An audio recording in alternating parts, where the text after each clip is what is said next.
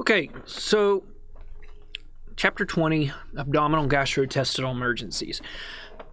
While there aren't necessarily a lot that we're going to be able to do for these, and I know I seem to say that a lot in this section, simply because a lot of these conditions require interventions far beyond what we're capable of in the pre-hospital environment. Excuse me. There are a number of conditions associated with gastrointestinal and abdominal emergencies that can be life-threatening. Though they're normally typically they're going to boil down to two conditions. One that results in internal bleeding, or the other that results in a significant internal infection like sepsis or something. There are conditions, as you can see here, on like irritable bowel and such like that result in dehydration, or alterations of nutrition, but that's kind of a longer term, slower process. The other one that's generally pretty concerning is liver disorders, because they lead to chemical imbalances in your blood. Your liver is what's responsible for removing most of the toxins from your blood and the biometabolism and conversion of chemicals so that they can be excreted through the kidneys typically. So when you have liver failure or liver-related issues, you start having a buildup of those toxins and such like that, it can result in some pretty rapidly concerning conditions, or conditions that develop rapidly and are very concerning. Sorry. So, yeah. Oops. Went too far. All right. There we go. All right. So here are some here are some behaviors that increase your risk factors, or increase your risk of GI-associated conditions. So low fiber diet, like we eat in EMS, alcohol, like we drink in EMS, smoking, like a lot of people do in EMS, ingestion of certain medications, like Tylenol and ibuprofen for our back pain that we do in EMS, and stress like we have in EMS. So, and look at that. Well, I guess we don't really drink acid, although some of us probably thought about it at times. But yeah. So 8 to 72 hours is the way things are supposed to work through our giant donut that we call a body. Remember, the GI tract is just one long continuous hole from mouth to anus, so we are, in a sense, a donut. So, remember your anatomy, your regions. We kind of went over this a little bit earlier with our trauma. So left upper quadrant, you're going to have your spleen, stomach, and part of the pancreas, pancreas is truly retroperitoneal though. Right upper quadrant, you're going to have your liver, your gallbladder, and again, part of your stomach. And then you have your lower quadrants, where your right lower is going to be your appendix, your ascending colon, of course, your small bowel, and is going to be throughout the entire transverse colons in your upper quadrants. Descending colon is in the left lower quadrant, and then the pelvic region is going to have your bladder, your rectum, and for women, the uterus. Not going to get into digestion very much. I tell you what, though, if you like chemistry at all, like if you're at all interested in that kind of stuff, the GI tract and digestion is incredibly interesting when you're looking at from a chemical standpoint.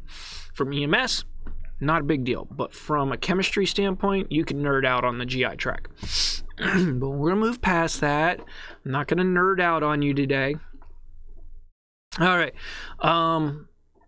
This is one of the things that I laugh about the most when people start talking about, well, you can't eat, don't drink Coke. Oh, wait, I can't show you a copyrighted. Yeah, sorry. Don't drink Coke. Do you know how much acid's in Coke? I'm like, do you know how much acid is in your stomach? It's not your stomach or your GI tract that we're worried about when you drink Coke and the acid in Coke. So, yeah. Your body makes hydrochloric acid, and you don't get much stronger than that. All right. So moving past that, I'm trying really hard not to nerd on these things because it's interesting stuff here. All right. Now, an interesting thing to note is the pancreas, which is behind the stomach, secretes enzymes. They're actually proenzymes. They're not fully functional enzymes yet, but it secretes enzymes through the common bile, through the pancreatic duct, joins with the common bile duct coming out of the liver, and goes into the duodenum, the first portion of the small intestines at the end of the stomach. These enzymes are what are used to break down the proteins that we consume and the carbs. So proteins and carbs predominantly. Various proteins or carbs will have different enzymes required.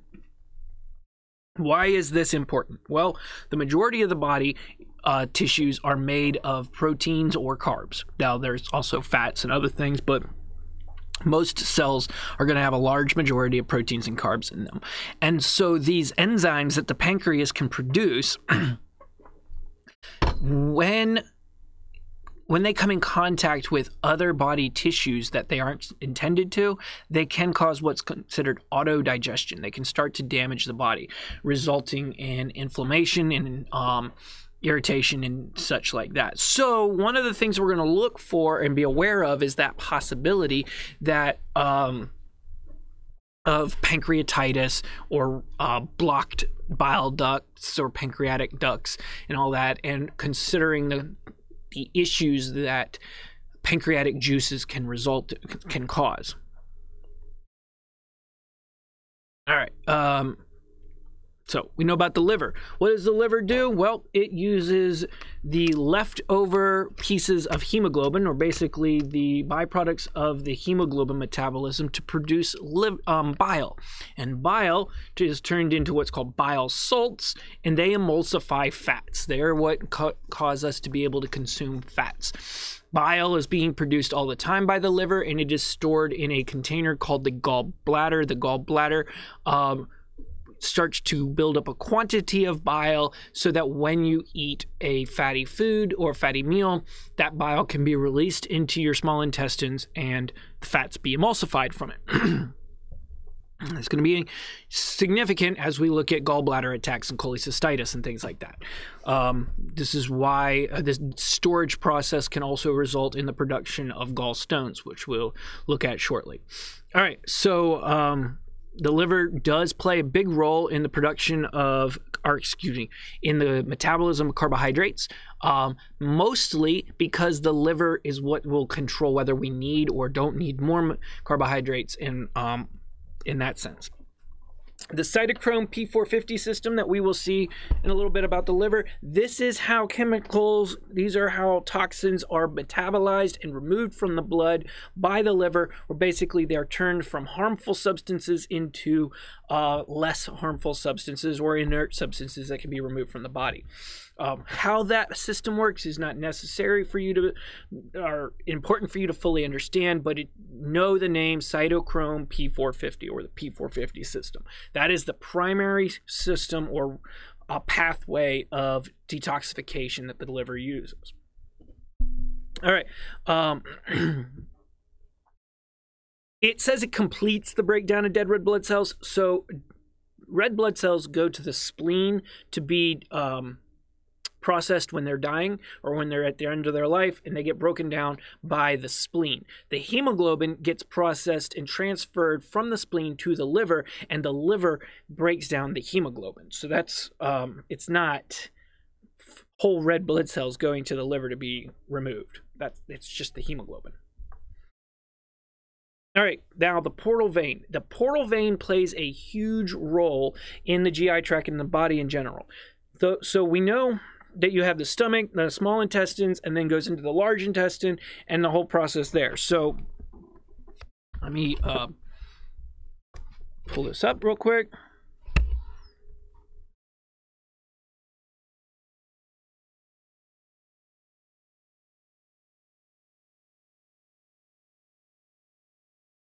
There we go. All right. So, you know, you got the mouth, right? Comes down to the stomach, which empties into the small intestines. And I'm not going to draw them to the extreme. And then that goes to the large intestine like this. All right, which comes there. So everybody knows what's going on here, right? So you can see the GI tract. Now, where does all of this all of this system here that we can see is responsible for the absorption of nutrients, and that's pulling nutrients out of our food and putting it into our bloodstream. So, surrounding all of this are a bunch of blood capillaries. Everything here is surrounded by capillaries. And for the most part, you know, they're everywhere down here. Here at the small intestine and for a portion of the large intestine, all of these capillaries come together through the mesenteric veins into one primary vein, and that is the portal vein. And for some crazy reason that I honestly don't understand or can't explain, that portal vein wraps itself around the esophagus and then enters the liver.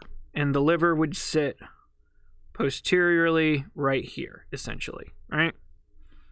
So that's where the liver sits, back there. Well, technically it's anterior to the rest of those organs. So, sorry. There you go. And that portal vein is what is wrapped around the esophagus and enters the liver. This means that everything absorbed in these vessels, in these capillaries from the GI tract, will go straight to the liver before the liver sends it to any other part of the body. Is that making sense? You following me? The fact that it wraps around the esophagus will be important here in a little bit. So I want you to have that picture in mind as we move through here, because that is significant to how our to some of the conditions that we're going to be looking at. All right.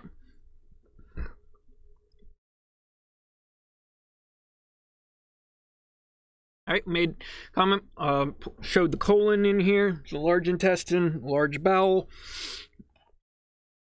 Those are all names for the same organ. The primary function of the colon is to not absorb nutrients, but to reabsorb the water out of our chyme and creating feces. So chyme is the stuff that leaves the stomach. So we eat food, goes into our stomach. It starts the digestive process. It turns into chyme, where it is then placed into the small intestines and goes through the breakdown from enzymes and such like that, and then enters the large bowel or the large intestine.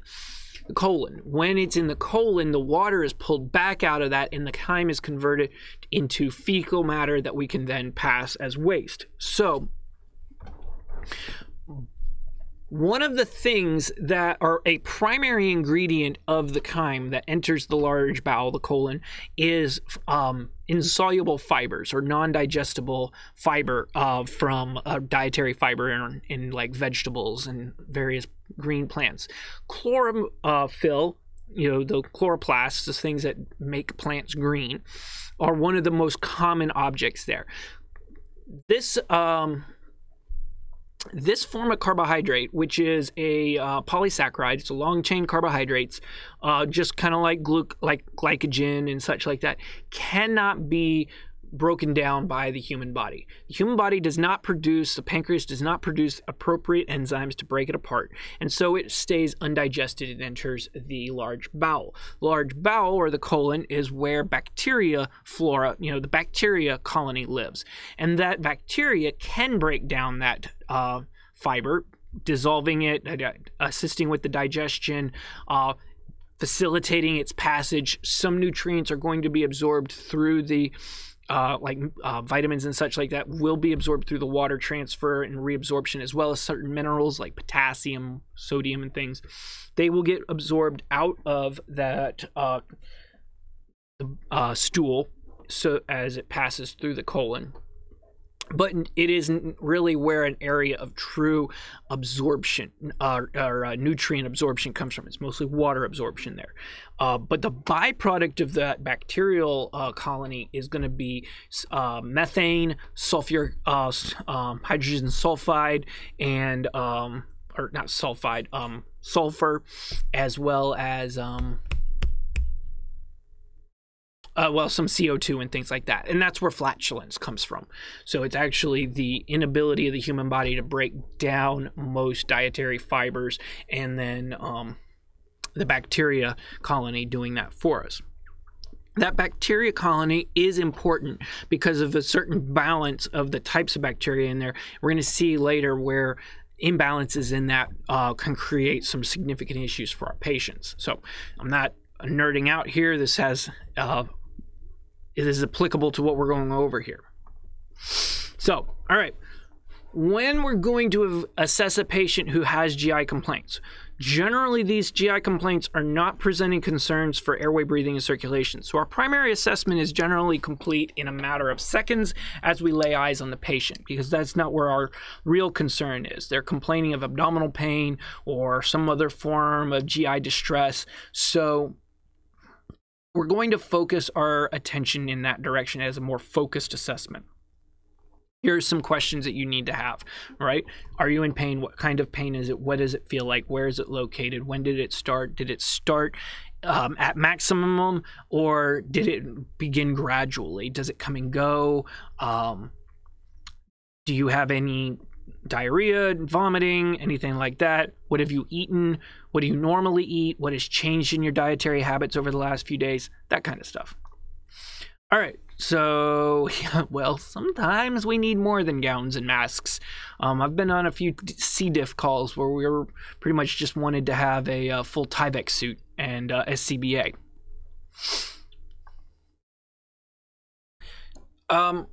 While we may not have the appropriate or necessary tools to clean our patients thoroughly in the pre-hospital environment, using what we have available to us, whether that be some towels or sheets or something like that, is definitely an important process. We should clean them as much as possible prior to transport. I realize most of us don't carry the appropriate tools for doing a complete clean on the patient. All right, we already kind of talked about this and this and this and this and this. Okay, so here was some of the questions. In addition to, you know, your general history about pain or whatever, or their diet, what change have they had in their bowel movements, color, consistency, frequency, that kind of stuff. Weight loss plays a big role, and that would be an important question, both weight loss or weight gain, because oftentimes we'll find that associated with these conditions, we're dealing with fluid retention or fluid loss. And rapid weight gain or rapid weight loss are most often caused by a change in body fluids, retention or loss.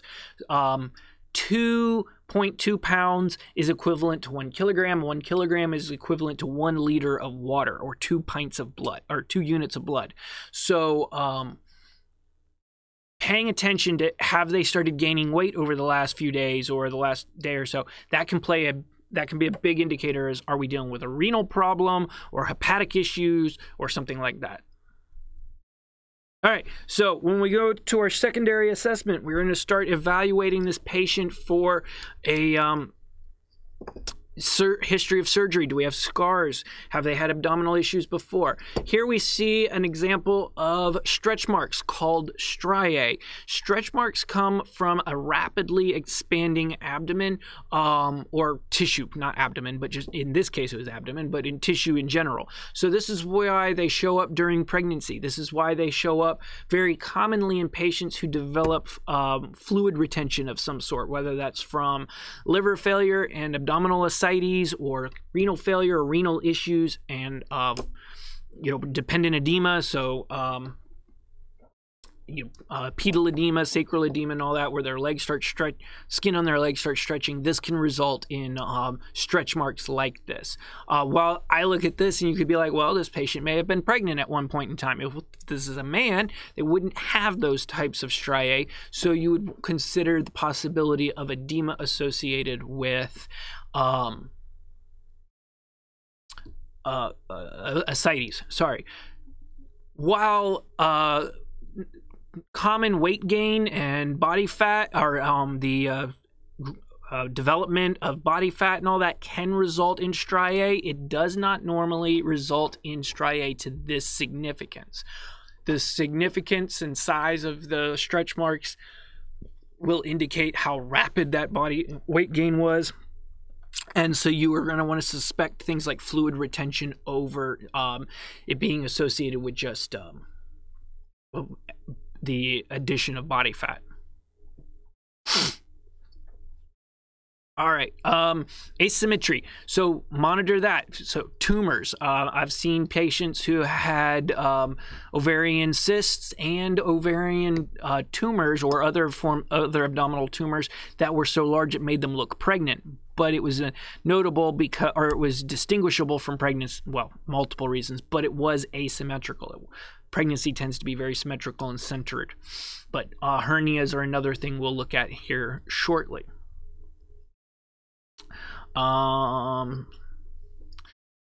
This is a very bad example or explanation of abdominal shapes and all that kind of stuff. When you're dealing with distension, it is more important to take note of how stretched the skin is across the abdomen, especially when they're laying flat on their back, and how tight is that skin, more so than just the shape.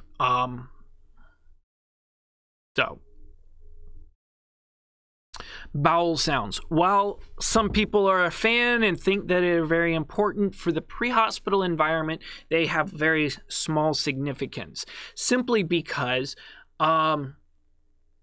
it's not going to impact our care very much. If we're suspecting the patient to have a bowel obstruction of some sort, they may have diminished bowel sounds. So you listen for bowel sounds and you're like, oh, they're absent. But notice it says no bowel sounds after continuous auscultation for 2 minutes. But it doesn't say here, but it's per quadrant. 2 minutes. Some places say even 3 to 5 minutes per quadrant. We're not going to spend that much time just sitting there listening to bowel sounds to say, yep, it's absent. Don't worry about it. You could say, well, I don't hear anything, so they're diminished. Call it good. Don't sit there and wait and say, well, they're absent. It's irrelevant and not useful. Not going to help us in any way. Also, if you place a stethoscope on the patient's abdomen and you listen for, and you hear a bowel sound anywhere, you hear it in one quadrant, there's bowel sounds. No need to sit there and wonder, well, do I have them in all quadrants? We're not trying to identify the location of a obstruction or something, so just move on. You've got bowel sounds. All right, cool, move on. The other thing to keep in mind is bowel sounds, if you intend to auscultate, if you're suspecting a constipation or bowel obstruction or something like that, or paralytic ileus, meaning they've taken too many laxatives or something and now they can't move their bowels. If you're suspecting one of those concerns, listen for bowel sounds before you touch their abdomen. All right, this is one of the few times that you're going to auscultate before palpating. You may inspect, but then you auscultate and then you palpate, because palpation can stimulate some movement. So while they had a decreased bowel sounds, palpation may stimulate it enough to get something moving, and then you would kind of have a false positive. So always auscultate before palpating bowel sounds. Percussing the abdomen, sure. It might sound duller. Don't worry about it. This really is irrelevant to what we're going to do. They have to have a whole lot of free blood in their abdomen or fluid of some sort to be dull.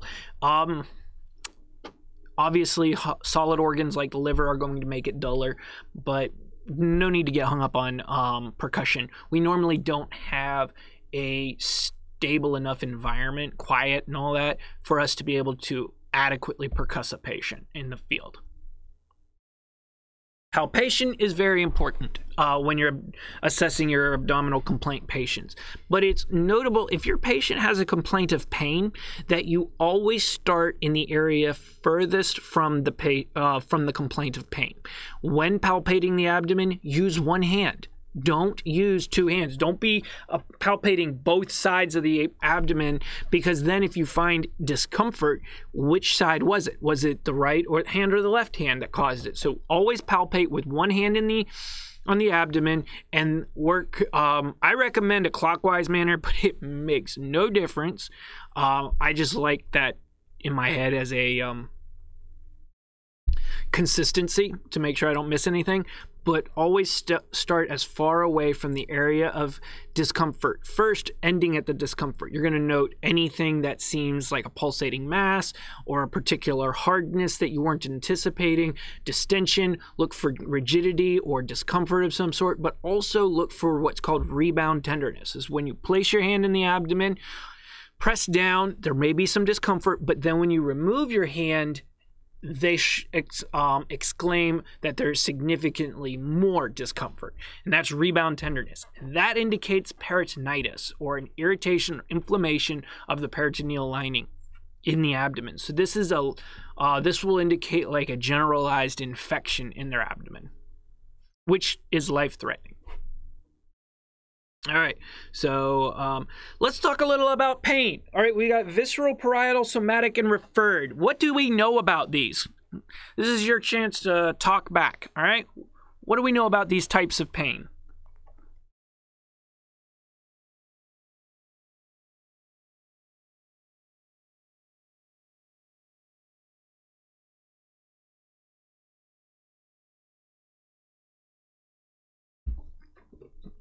And what about somatic?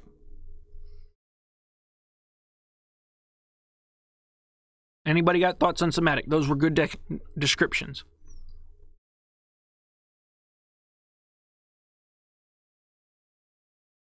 Yes, somatic tends to be very localized, following a nerve track or something like that. So if you have a inflamed spleen, or you have an irritated appendix or whatever, the pain localized to that one spot, that is somatic. Very direct, pinpoint, localized pain. Visceral, I like to think of as deeper pain, as that if you hear the word visceral used in literature or something like that, it normally means something that's very deep or gut-wrenching or something like that. Visceral pain is caused by hollow organs. When you have gastric distress, you got diarrhea and all that kind of stuff, you have that cramping, gnawing pain in your lower abdomen, that is visceral pain. And it comes in waves of contraction as the muscles of the GI tract contract and relax and contract and relax. That's visceral pain. So good description there. Deep hollow organ pain. Parietal pain doesn't always play as big of a role in well, it can in our GI assessment, but that's where you're going to have like your peritonitis. It's going to be more diffuse. Now, somatic pain, I already kind of mentioned that. Referred pain. Referred pain has to do with the nerve tracts that run and innervate our GI organs, or organs within our abdomen, and the fact that those nerve tracts run parallel, adjacent to other nerve tracts within the body. That means when the area that causes your gallbladder to hurt, or the nerves that service your gallbladder, happen to be right next to nerves that activate or run through the area of your shoulders. So if you have gallbladder pain, you may end up with right shoulder pain because those two nerves are right next to each other, and your brain is struggling to differentiate. The same as if you have splenic injuries with pain in your spleen, you may have left shoulder pain. So left upper quadrant abdominal pain could be related to a spleen issue causing left shoulder pain, which could mimic the left-sided chest and shoulder pain that we would see with a heart attack. Just like right upper quadrant pain could be a gallbladder attack causing right shoulder pain. So these are some of these mimics that we're going to look for. I would say that your gallbladder and your spleen are, and so causing right shoulder and left respectively, are the most common referred pains that you're going to need to be familiar with. So there's your descriptions, which I believe was read to us a moment ago. All right, we already talked about rebound tenderness and the life threat there. All right, some masses, bowel distension, aneurysms, cancerous tumors. Yep, I think pretty sure I said all those things before. Oh boy. Okay, orthostatic signs. Remember, when you're evaluating for orthostatic, you want that 20 beat increase in pulse rate, or that 20 millimeter mercury drop in systolic, or 10 drop in diastolic. So that's what we're looking for. 20 beat increase in heart rate, 20 point drop in systolic blood pressure. Don't have this yet, but the day is coming. We will see ultrasounds in the pre-hospital environment, probably not too far away. Some departments actually have fast ultrasounds already on their trucks, where they can look for free blood within the abdomen for trauma patients. Very useful to identify at least the presence of some form of internal bleeding, and have more than just simply a suspicion of it.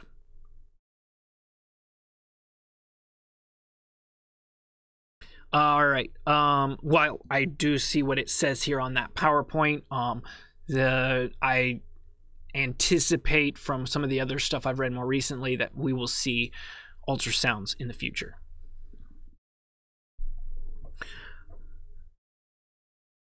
All right.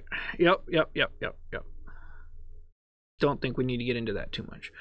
All right, so when we're treating our patients who are complaining of abdominal discomfort, don't let them eat or drink anything. We don't want to add to the potential of nausea and vomiting. We don't want to have anything in their GI tract if we can help it, if they have to go to surgery. And we don't know yet what the cause is. So, for example, if it was a bowel obstruction or something, allowing them to eat or drink would only complicate the issue further.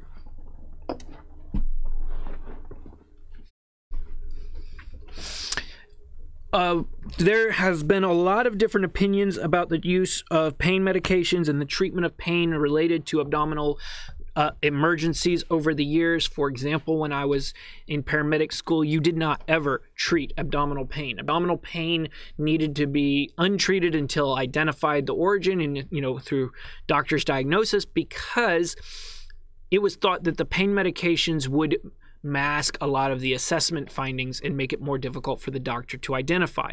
Plus, if there was bleeding associated, it could result in a reduction of blood pressure, complicating the problem. If your patient was having some form of stomach or intestinal ulcers or irritation, using anti-inflammatories like Toradol would simply aggravate that further. So these were a lot of the reasons we didn't use pain medication, or we were taught not to give pain medications over the years. Now, with newer treatment guidelines and better assessment tools, through CT scans and ultrasounds and blood tests and such like that, available more readily in the ER, we are not relying on the patient's complaints as much to be able to identify the underlying cause of the problem. So it is appropriate in some circumstances to treat abdominal pain when it's severe. Morphine, you should be careful with. It has a big impact. It can have a greater impact on blood pressure if there's a ruptured organ or any form of bleeding. Ketorolac, Toradol, same kind of issue I mentioned. it can cause irritation to the GI tract. So it may, you want to think about what's the condition here. Fentanyl, it's short acting, it wears off by the time we get to the hospital. So even if the doctor needs the pain to be present to assess, it'll be there. Fentanyl seems to be a really good option for a patient in severe abdominal distress. Somebody has got like pancreatitis, or even to an extent, gallbladder attack, acute appendicitis. These can be extremely painful conditions that can be easily managed with fentanyl. All right, what nausea medications might we use? Well, Zofran and promethazine normally come to mind first. I've yet to see an ambulance that carried hydroxyzine. So I don't know that we'll see that very often, but diphenhydramine can be mixed with your promethazine especially to be very effective in controlling nausea. What's the difference between Zofran and Phenergan, which ondansetron and promethazine? What's the difference between those drugs? What do you guys know, and what's your experience told you?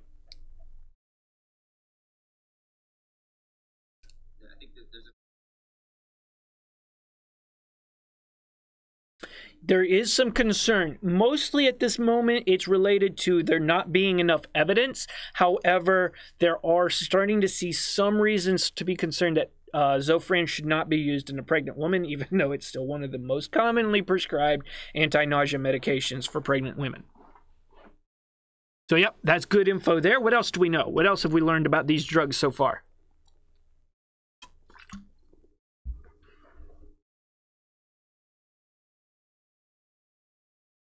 It's going to take a lot higher doses to do that, but yes. So Zofran was initially invented, or, synthesized, however you want to say it, in order to treat the nausea that was the result of chemotherapy. It was intended for the severe nausea associated with cancer treatment. So it works in the brain to basically suppress the receptors in the brain that are going to recognize nausea or would have been aggravated by the chemotherapy. So this can be very effective for chemo patients. It can also be very useful for patients who have not vomited yet, who are feeling nauseous but have not actually vomited. Zofran, in my personal experience, I don't want to say it's my opinion or whatever, but in my experience, Zofran doesn't always work well when the patient has already started vomiting. I have had multiple patients, they were already vomiting, I administer Zofran, and they still vomited again. Phenergan on the other side, Phenergan is a H2 receptor blocker. It works in the GI tract. It works in the stomach itself. It functions on the receptors that result in vomiting, that cause the vomiting to happen. It essentially stops the vomiting at the source. This is why it's far more effective. But it has a lot of side effects. It can make you drowsy. It can have nerve effect in central nervous system peripheral nervous system concerns like restless leg syndrome and things like that. It is very uncomfortable to take either via IM or in a direct IV. It is very caustic, so it burns the vein.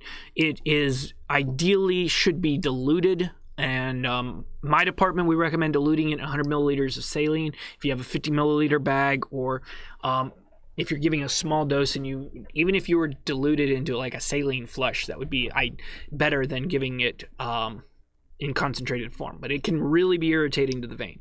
But once given, it is very, very effective. But when you mix the H1 receptor blocker like diphenhydramine, Benadryl, then you have a very effective control of your nausea on these patients.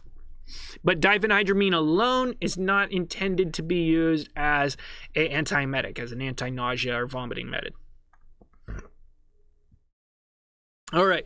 So oftentimes when this is one of the areas we want to be aware of with abdominal or GI complaints. These patients are very commonly dehydrated, loss of fluids, and so we want to replace that fluid or replenish those lost fluids from NVD, nausea, vomiting, diarrhea. Isotonic is what we have available to us. Hypotonic solutions are going to cause the cells to swell. Hypotonic solutions have to be given very controlled. And so for that reason, we don't see them in the pre-hospital environment because we don't have the pumps and things to control them on a regular basis. Some places do, but it's not routine. So using hypotonic solutions can cause swelling in the brain and other major side effects, so we should be cautious with those. Hence, most of the time, we're going to give a isotonic solution, like sodium chloride 9.9% or lactated ringers. All right. Yeah. If you're giving fluids for hypotension, you know, they actually have already gone as far as hypotension and you have suspicion of hemorrhage, internal hemorrhage or whatever, monitor that pressure, keep it at 90 to 100 milliliters and millimeters of mercury. No need to shoot above that with the blood pressure. If you have no reason to suspect internal bleeding and you feel all the fluid loss has been through diarrhea or vomiting, then you're not so worried about the blood pressure and you can restore fluids to a normal systolic blood pressure. These vasoactive medications may be necessary in some of your septic patients, but this is not considered a first line or something you want to look at when treating hypovolemia. This is going to be more for the infection patient, where you have to control that infection, that vasodilation that's going on. So epinephrine or norepinephrine, also known as Levophed, these are very effective medications. Dopamine will be biometabolized into norepinephrine by the body, and that's how it works. The doses for epinephrine are going to be 2 to 10 micrograms for most departments, although you can go up to 30 micrograms per minute. It does not have to be weight-based. Just 2 to 30 micrograms is a very common dose range for epinephrine. Dopamine is weight-based, 2 to 20 micrograms per kilogram per minute. You would do this after the patient has received fluids. All right, so those are some just general care practices and recommendations for your abdominal complaints. Now we're going to get into some specific conditions. So before that, let's get up and stretch our legs. So, gastrointestinal injuries, or specific, not injuries, emergencies. Well, let's remember which chapter I'm in. All right, so I would say cholecystitis is probably one of the most common injury or emergencies that you're going to respond to, simply because it's associated with so much pain and is often confused for heart attacks. But here are a few of those points that you want to look for that'll help distinguish it. Because the gallbladder, as we said before, stores bile from the liver and is released during when we consume fatty meals in order to help emulsify the fats. If their patient has gallstones or inflammation of the gallbladder, anytime they eat a fatty meal, and which would stimulate the release of that bile, the gallbladder will be irritated and the pain will happen. You'll have the gallbladder attack. So look at what have they eaten. We'll see this very commonly after eating a fatty meal.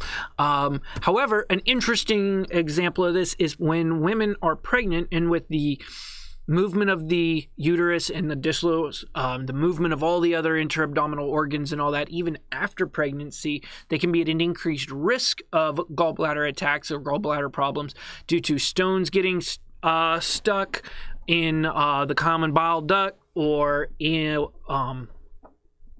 blocking the pancreatic duct or something like that. And so these conditions will can predispose the woman to having gallbladder attacks during pregnancy or after pregnancy. So generally, people who have gallstones or limited or gallbladder issues will have to learn which foods to avoid and things along those lines. Now, I think we're going to talk a little bit more about that later on. Yeah, I think we'll come back to gallbladder conditions. Let's see. Hypovolemia, it's like with anything else. I mentioned vomiting and diarrhea earlier. The big issue to be concerned with when you have a patient vomiting a lot or diarrhea, it is how that fluid loss is going to affect their pH balance, but also their electrolyte balance. If a patient is vomiting a whole lot and they're not keeping anything down, they will be low on water, but they will also be low on all their electrolytes because they won't have been absorbing them. And their pH will be thrown off because they aren't absorbing that acid. So they will become metabolic alkalotic. Whereas a patient who is having a lot of diarrhea, they will be losing water and electrolytes. So they'll have low that, but they'll be metabolic acidosis because they're absorbing these stomach acids, but not the water that was associated with it. So that's where you're going to have some of those imbalances.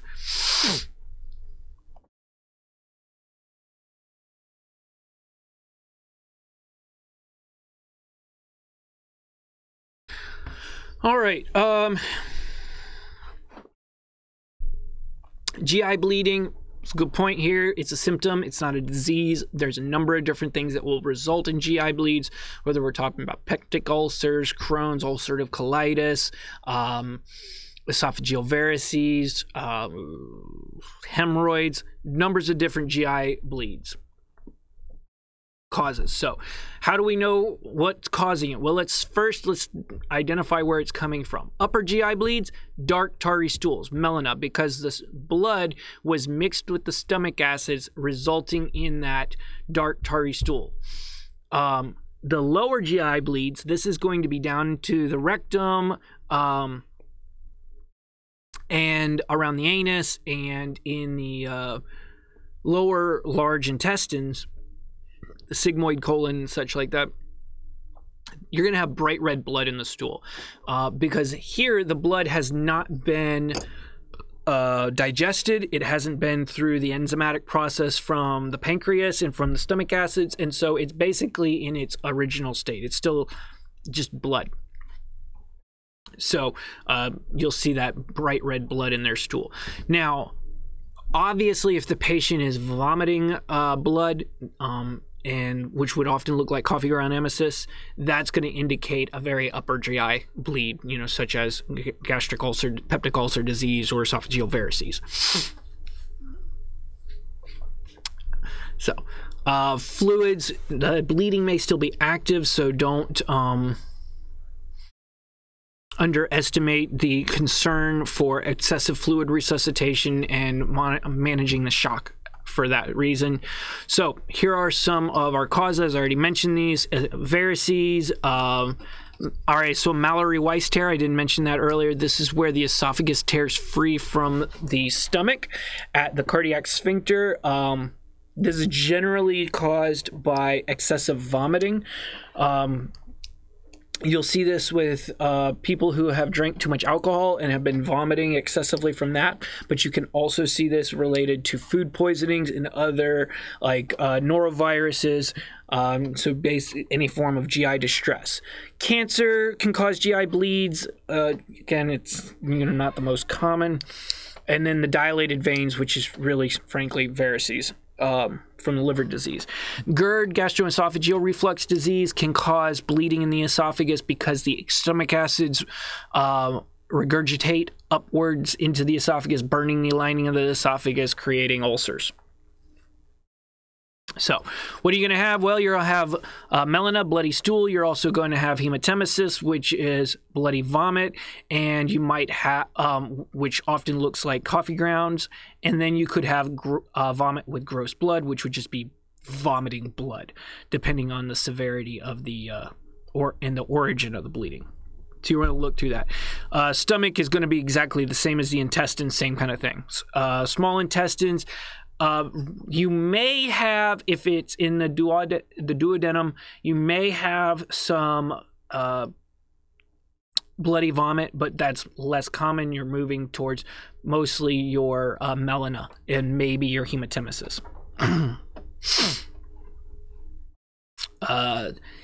Large intestine and rectum, hematochezia, you're not going to the blood was never exposed to the enzymes of the small intestine or the acid of the pancreas, so you're not going to have those symptoms.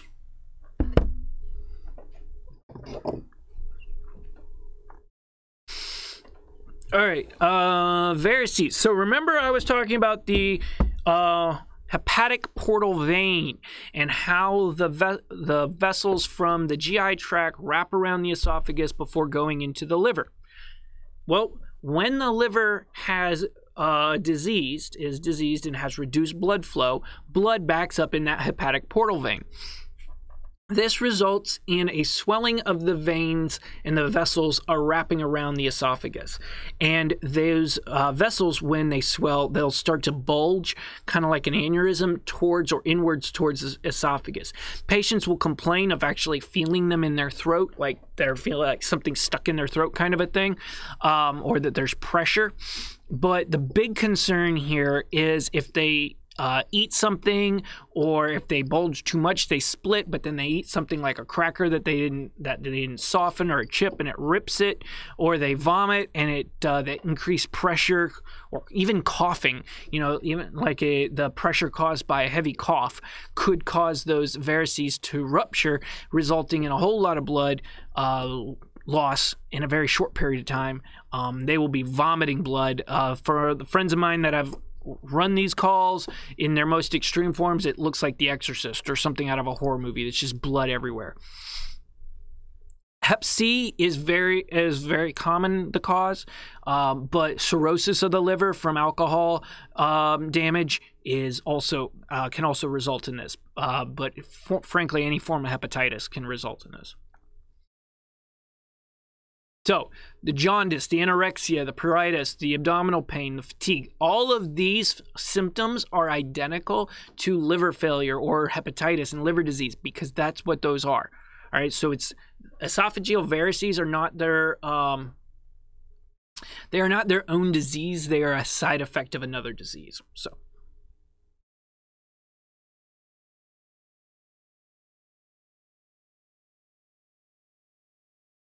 All right, what are you going to do? Well, there's nothing we can do to stop the bleeding, so you're going to want to suction the airway, keep the airway clear as much as possible, reduce vomiting as much as possible, fluid management if possible, that kind of a thing. The hospital is going to work on trying to control them. They're going to have to surgically control them. In fact, there's a situation where they use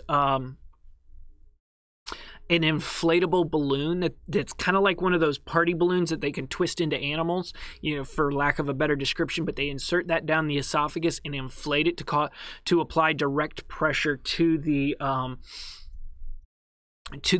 bleeding of varices until they can go in it with endoscopy and stop the bleeding from that with that. I already mentioned Mallory-Weiss syndrome. Not much more we can go on there. Borelov syndrome, yeah. I mean, it's not much difference. So they were vomiting. Now all of a sudden they have a lot of epigastric abdominal pain. They're vomiting blood and melon, and they have bloody stool. Like some unrelated vomiting, and now this is happening. Maybe suspected. All right. Now, in later findings, pneumomediastinum, mediastinitis, septicemia, which is sepsis, these kind of conditions might be present as well, but these are going to be much later findings. Patients will normally seek help before it gets to that severity.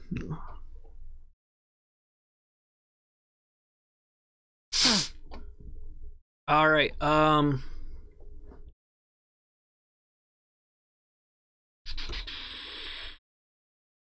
yeah, fluid resuscitation, maintain airway. That's what you're doing with these.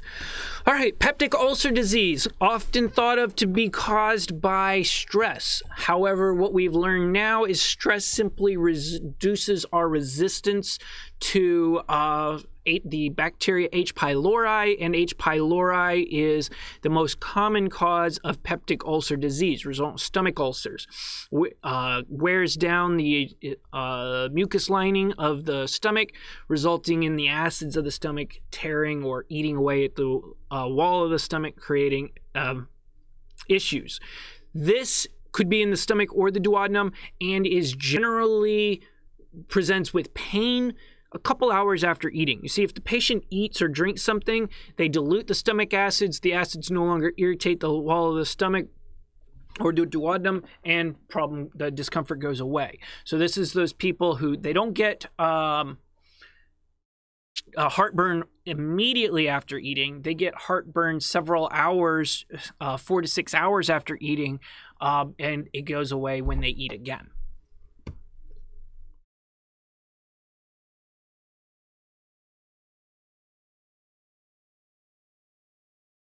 All right, so of course, burns or trauma can cause this due to the inflammatory process. Alcohol and smoking can also play a role in this as well.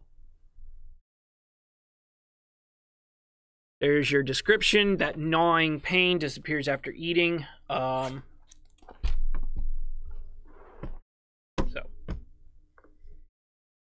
what are we going to do for it? Honestly, recommend that they see their primary care doctor. Only in stages where they're hematuria or melena, where they have a lot of gross blood in their vomit or urine, cases like that, only in those circumstances do they need EMS transport or fluid replacements or anything like that. For the majority of times, they're going to treat it with antacids, and then they may ultimately use some antibiotics to treat the H. pylori infection and try to improve that. Their long-term treatment is going to be focused on lifestyle changes that reduce that problem. So very rarely are we going to need to worry about vital signs and blood loss, but just monitor for that. All right, GERD. So GERD is again another condition that gets confused with heart attacks. Patients will complain of chest pain, get epigastric mediastinal pain in this area here. Well, if that's the case, you want to do a little bit more digging. Does the pain happen after eating? Does it happen after eating certain types of foods? Do you notice it to come in waves, or is it a constant pain? Cardiac-related chest pains tend to be a continuous pain that increases in significance, whereas GERD or acid reflux related pain, heartburn pain, is going to come in waves of intensity. It's going to feel burning or gnawing in the middle of their stomach or in the middle of their chest epigastrum, and it'll feel like it's rising up into their chest and then may recede back down in this wave of pain like that. And that's as the acids are moving up the esophagus and causing irritation.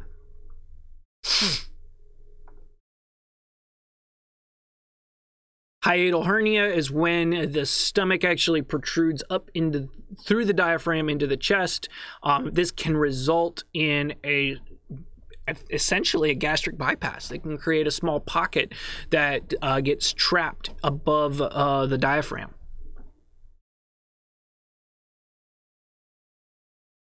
So you can see the example here with normal, where the cardiac sphincter and the diaphragm are aligned, but then in this case you have the hiatal hernia where part of the stomach is above the diaphragm, resulting in effectively a lap band.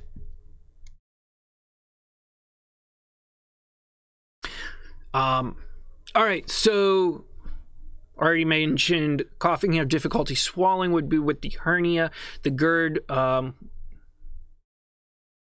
excuse me, said that wrong. Coughing, difficulty swallowing with GERD, but the hiatal hernia is really only going to be a problem if the pocket starts to fill with food or acids and can't be cleared, that's where you're going to start having complaints of acid reflux type pain or nausea or difficulty swallowing or something along those lines.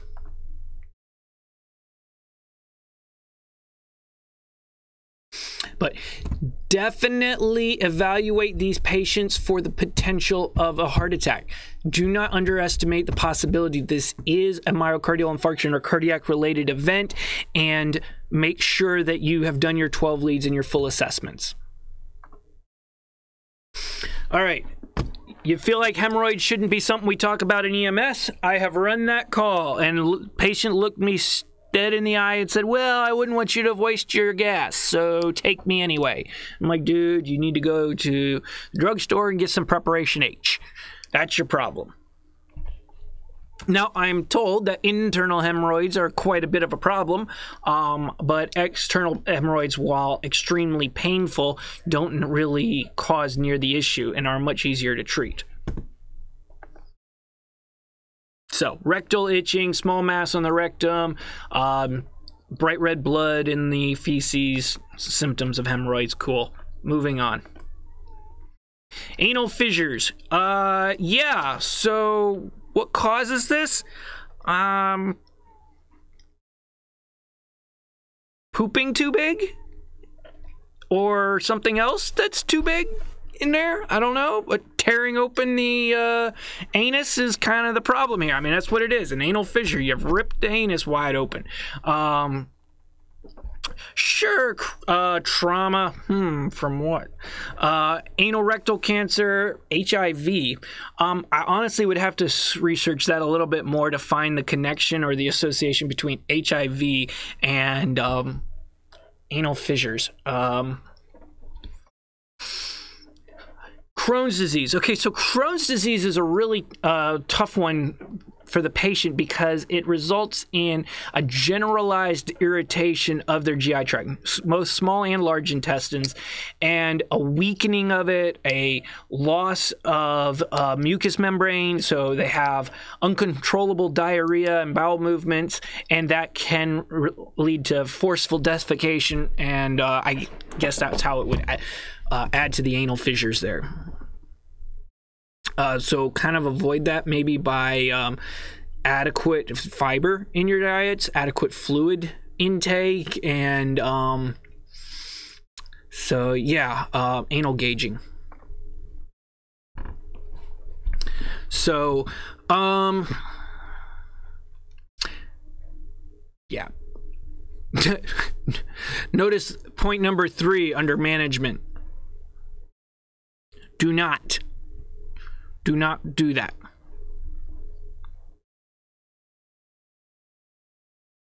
So esophagitis, inflammation, mostly caused by reflux. Not a big issue. While they may have difficulty swallowing, and they might have some shortness of breath or whatever, it's associated with that painful swallowing and just the pain in general. Make sure that they don't have a heart attack. Evaluate them for that. All right, tracheal esophageal fistula. All right, what's a fistula? An opening between two portions of the body or two body parts. So this is one of those cases where your patient is going to fistulas can form anywhere, right? We use fistulas for dialysis. They take an artery and a vein, they connect them together, making one big bubble, essentially. Well, a fistula can open between the esophagus and the trachea. And so now when your patient tries to eat food and swallows, the food can go from the esophagus into the trachea. Or if they vomit, the vomit can go from the esophagus into the trachea. There's not really much of a concern with stuff from the trachea going into the esophagus. Not going to be an issue. As you can see, congenital or acquired. Congenital is going to be identified pretty early in life, and then acquired, you know, as here you can see the problems. Medical procedures resulting in it, a tumor, penetrating trauma caused the two tissues to grow together, to heal together, stuff like that. Pneumonia, as you can imagine, is a big concern there. As far as assessment and identification for it, suspect maybe if the patient had a tracheostomy, but other than that, it's just not something that you're going to think, oh, you know what? I bet they have a tracheoesophageal obstruction. Like, probably not going to happen. It's going to be one of those things. Why does this patient keep aspirating when they have a trach in place or something? And then it'll be found, kind of a thing. Main focus is to yeah, sure. Okay. Airway. All right, so esophageal strictures and stenosis, this would be maybe because of a hiatal hernia or for some other concern. There's been a muscle contraction on the esophagus. Patient just can't swallow. That's your concern. Yeah, moving on. I mean, honestly, there's just not a lot going on with that, so...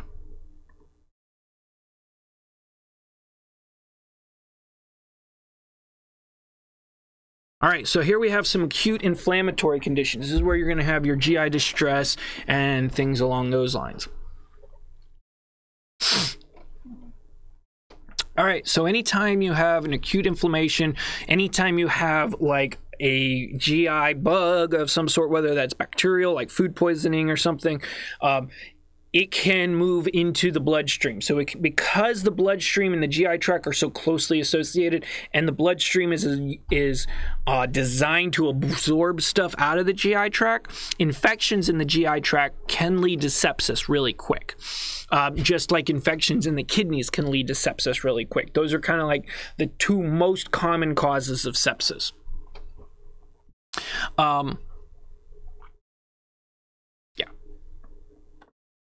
So, peritonitis, inflammation in the peritoneal lining. This can be because of an infection. This can be from trauma. This could be a rupture of the internal organ, or just straight up the bacteria have migrated out of the GI tract into the peritoneal lining. And yes, sepsis is very common with that. So, bored hard abdomen. This is that rigid, guarded abdomen. They're going to be febrile. They're going to have all the signs of infection, inflammation, dehydration. They're not going to want to eat. A lot of abdominal pain, very diffuse abdominal pain with rebound tenderness. Because this is commonly associated with sepsis, fluid management, even vasoactive drugs like vasopressors, dopamine, stuff like that, those may be necessary for the treatment of this patient as well.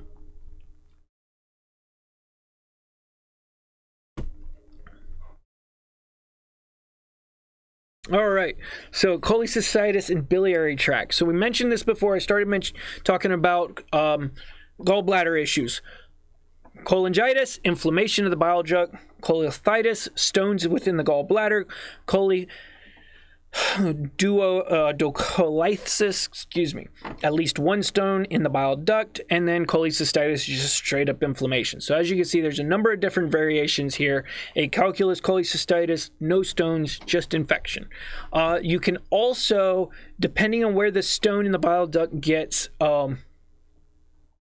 stuck, it can cause a regurgitation in the pancreatic duct, and pancreatic juices backing up into the pancreas, causing autodigestion and issues with the pancreas and pancreatitis, which we'll see shortly. So here are your 5 Fs. These are the patients that are most likely to suffer from cholecystitis, inflammatory gallbladder issues. So fair, being Caucasian, white women are white, overweight women who are still fertile, who have not, or who are premenopausal, and are in their 40s to 50s.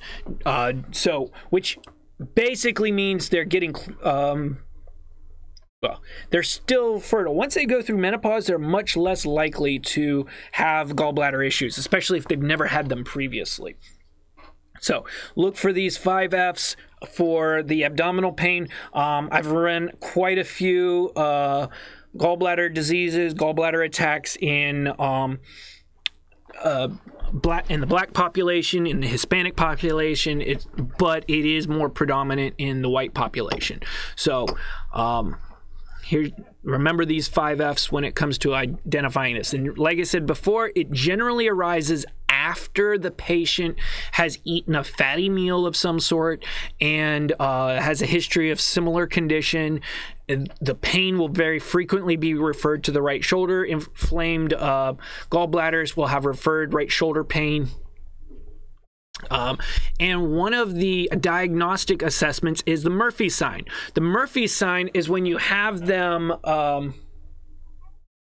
exhale as much as they can, take a really long breath out, and then you put your finger very much mid-clavicular, your hand up under the rib cage, mid-clavicular line, and place your hand really deep in there, as far down, palpate as deep as you can up under that rib cage, and then ask them to take a deep breath. If when they take a deep breath, there's a very sudden, sharp increase of that pain, that is your positive Murphy sign. That is an indication of the pressure you've applied coming in contact with that inflamed gallbladder. So if you take if everybody was to lean back as far back as you can in the chair, you can't do it when you're bent over, but lean far back in your chair. Stick your hand up under your rib cage or under your partner, your neighbor's rib cage or whatever. Breathe out, stick your hand up there, and then take a deep breath, and you'll feel the change because the diaphragm will push the liver down, and that's during that process that if they have an inflamed gallbladder, it will cause sharp pain. So try that out.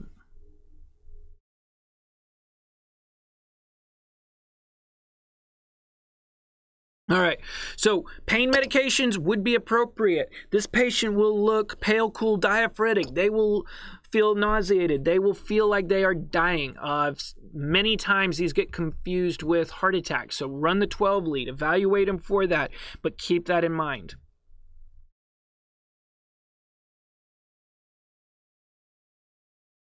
All right.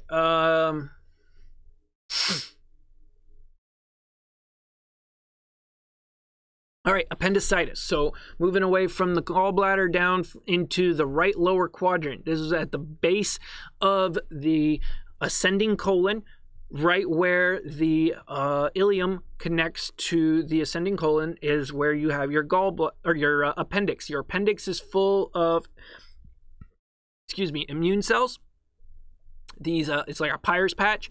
Peyer's patches are elsewhere in the GI tract, but in the immune cells, in the appendix are immune cells that monitor your stuff that comes through the GI tract and looks for bacteria invading organisms and things along those lines.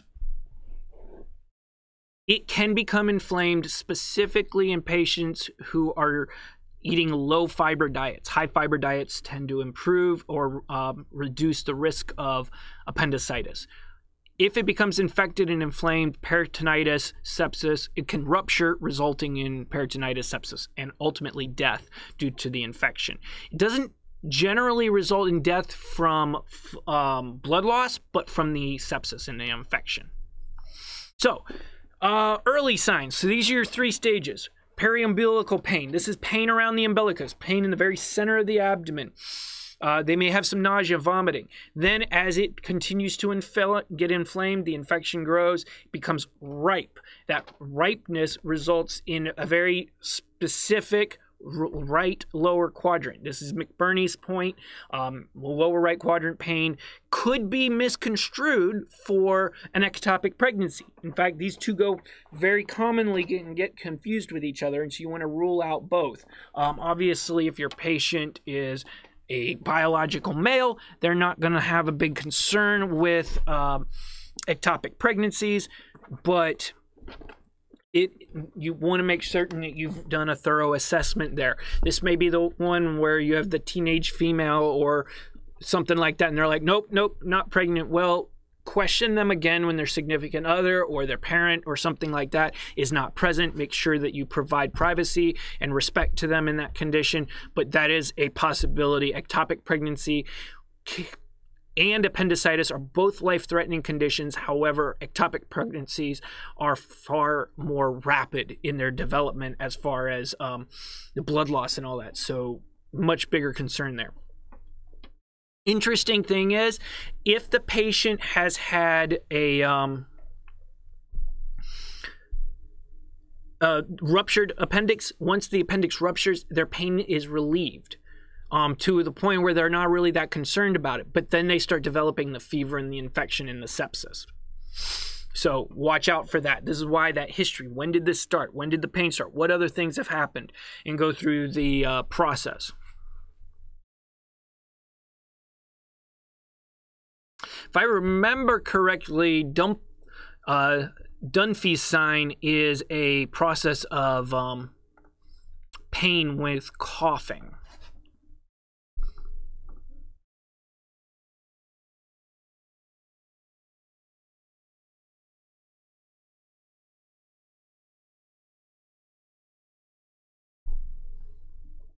Yep.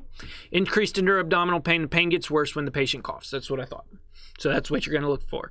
I would remember Dunphy's sign.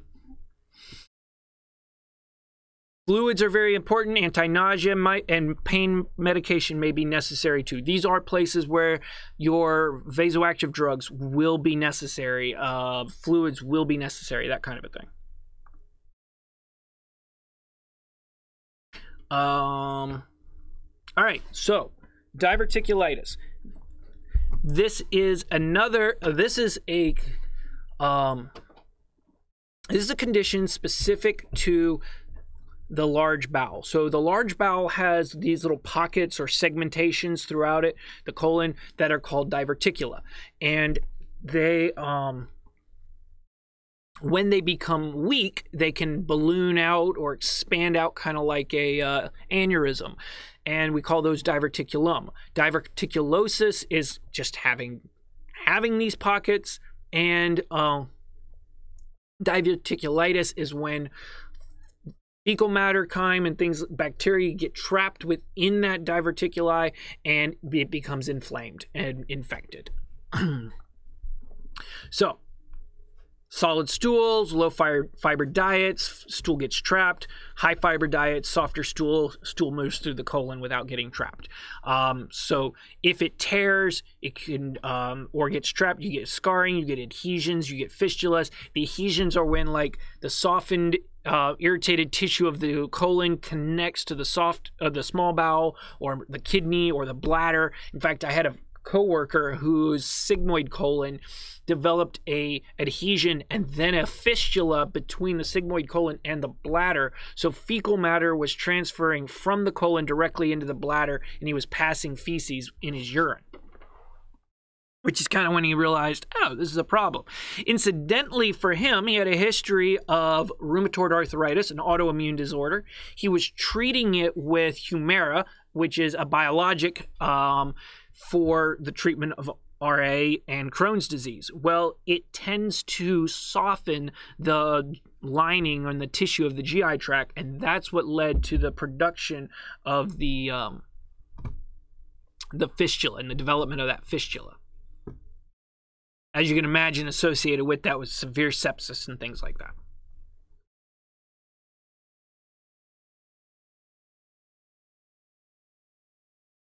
So,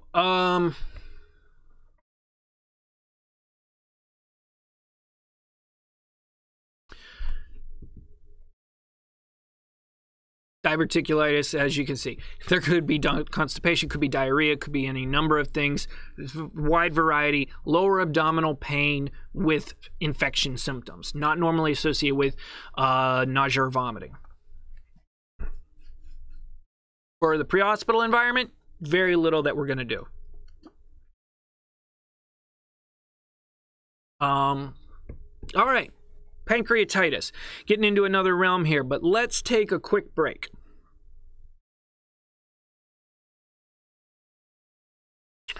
All right, pancreatitis. So, what do we know about the pancreas? Tell me about the pancreas. I talked about it earlier, so what do you recall? What do we know about it?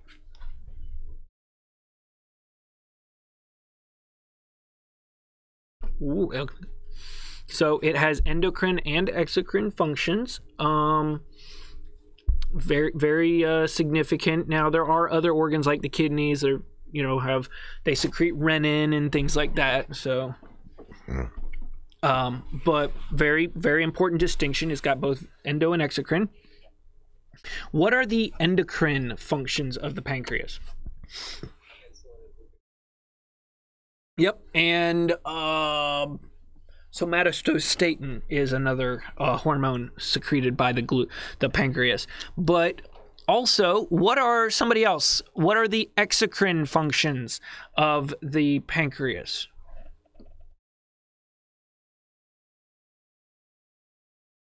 Cheyenne, you've been hiding behind that profile picture.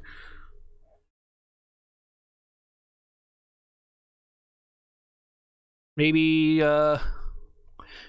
somebody in Mississippi. What are the exocrine functions of the pancreas? We need somebody to say what's exocrine.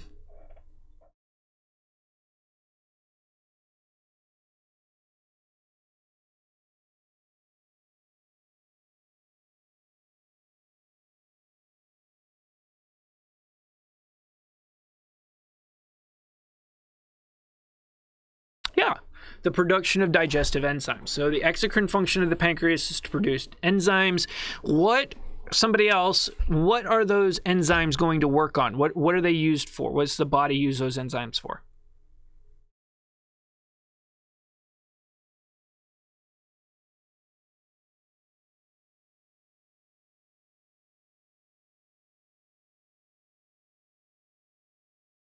Think about where do those enzymes go and what do they function on?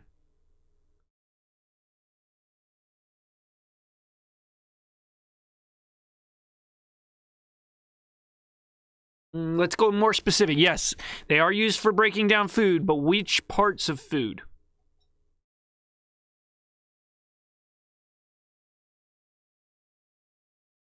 So lipids, which are fats, are going to be emulsified by the bile salts and from the bile, not from the enzymes of the pancreas. That's a lipid. So the pancreatic enzymes are going to work predominantly on my brain doesn't work, carbohydrates and proteins.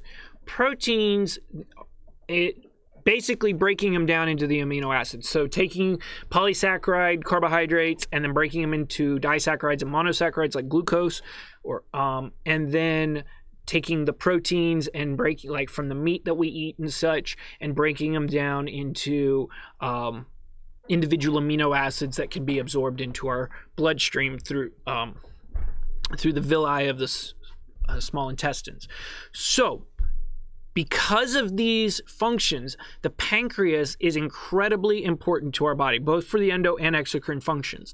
Without it, we wouldn't be able to absorb any nutrients, pretty nearly any nutrients from our food, or at least not from whole food. We'd have to only have a liquid diet of that's already basically just sugar, water, and vitamins and minerals kind of a thing. So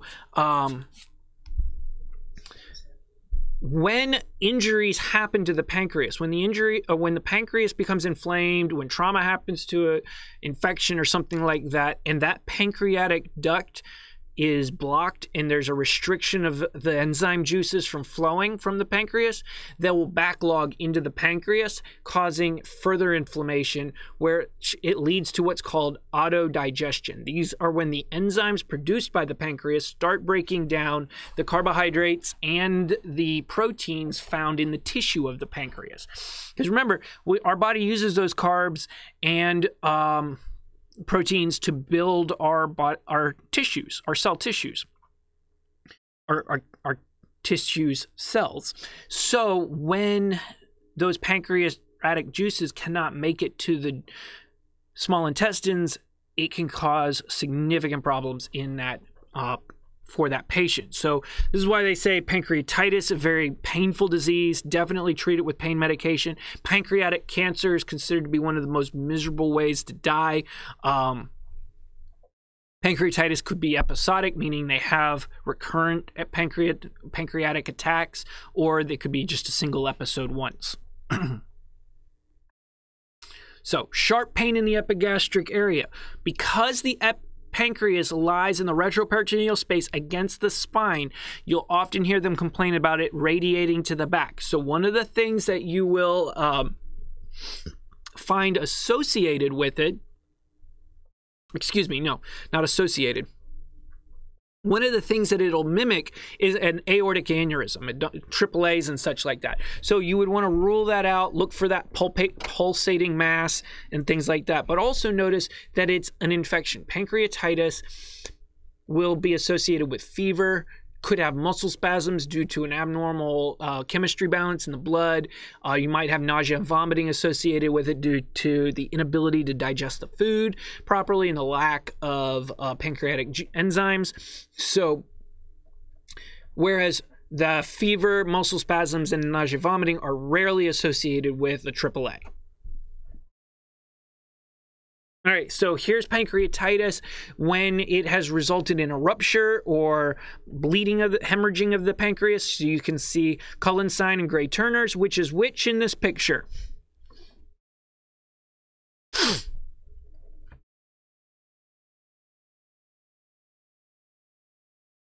Yep, Cullen's is one word, one umbilicus, Gray Turner's, two flanks, two words.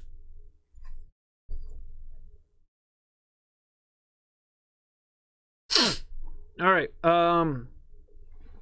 Pain medication may be is very likely going to be appropriate for these patients. Fluids, if you see contusions or swelling, or not swelling, but signs of shock and things like that. All right. Chronic inflammatory, more inflammatory conditions. So IBS, irritable bowel disease, irritable bowel syndrome. This can get into ulcerative colitis and Crohn's. Ulcerative colitis is a irritation, inflammation of the lining of the colon, whereas Crohn's is an inflammation of the lining of the entire GI tract. So both of these have very similar pathos. It's just ulcerative colitis is just the colon, whereas Crohn's is the entire GI tract. And both place the patient at risk of cancer because these irritations and inflammations of the lining can result in enzymes and acid and bacteria coming in contact with the walls of the GI tract, which results in cancer forming, tumors. So here you go. Ulcerative colitis, general inflammation of the colon. Your age groups 15 to 25, and then again in 55 to 65. That's kind of where it tends to present in those two age categories. So bloody diarrhea, frequent mucus discharge, hemangiosia, bright red blood, abdominal pain, feeling of rectal fullness all the time. This is because of the weakening of the rectum and the thinning of the wall. They may have skin lesions. A lot of skin problems are related with GI tract issues. So that's one of the examples there. Unless the patient has a rupture or is severely dehydrated, there's not a lot we're going to do for ulcerative colitis, UC. These patients normally are just looking for a bathroom all the time, unfortunately. All right, Crohn's disease. Again, this is where your the ulcerative colitis has expanded to the entire GI tract, very commonly caused by autoimmune disorders. This is this can leave a lot of scarring and damage on the tissue, which could lead to bowel obstructions, can lead to ruptures, can lead to fistulas and adhesions. So a lot larger issues associated with Crohn's.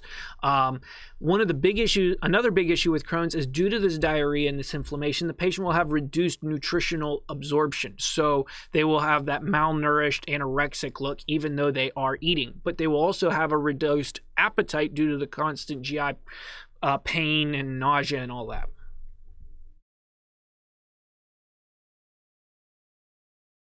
So, Fluid resuscitation, nausea, and pain control would be very important. These patients are likely dehydrated. So even if you're not expecting fluid loss or blood loss or anything, fluid replacement would be helpful for that dehydration. So, all right, IBS, irritable bowel syndrome, we're probably somewhat familiar with it. Notice the definition of IBS is very vague. Most requirements have a minimum of 3 days a month of having pain 3 days a month for at least 3 months in a row. Not a lot of requirement there. So bowel pain receptors, they feel pain more readily in their stomach. They have very active, smooth muscles. So if they are, they'll eat something and it'll pass through them very quickly. So it's like you eat a meal and then an hour later they're in the bathroom because it's just gone right through them. You'll often hear descriptions of uncontrollable bowels, sudden urge that's unavoidable, and things like that. Now, while there is a psychiatric disorder connection between IBS, I've read some really interesting studies and such that point to the possibility that the IBS and the irritation of the bowel is what creates the psychiatric disorder, not the psychiatric disorder leading to the IBS.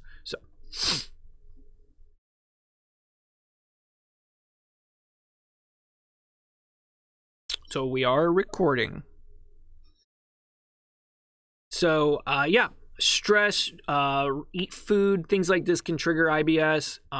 Can be a real pain in the butt, when you work in EMS.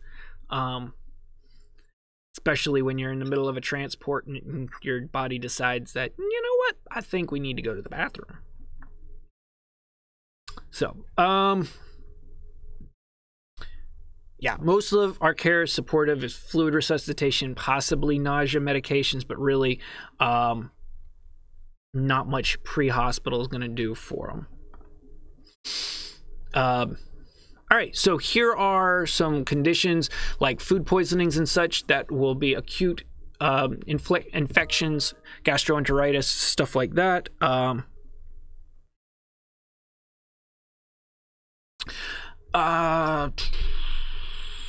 Yeah, so this is where because of the infection, because of the vomiting or something, GI contents are lost into the peritoneum, resulting peritonitis and sepsis. So these are your most common causes of acute gastroenteritis, or what they call stomach bugs, whether that's a virus, norovirus, and rotavirus being the big ones, or the parasites, so protozoan, cryptosporidium, cyclospora, and then you have your various bacteria, food poisoning related bacteria. As you'll notice, almost all of these, Escherichia coli or E. coli, Klebsiella pneumoniae, Enterobacter, Campylobacter jejuni, Vibrio cholera, Shigella, Salmonella, and Clostridium difficile. All of those are Enterobacters. These are bacteria that are common to the GI tract.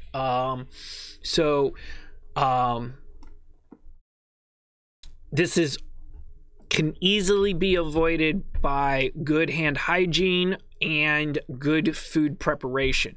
While these bacteria exist in other areas, in life, these are where you're going to get them from, like dirty water or contaminated food or poor cooking preparation, or more commonly unclean food processing. So whether, like, when the meat was being processed and the animal was originally being butchered and cleaned out and all that there was contamination there from GI contents and such.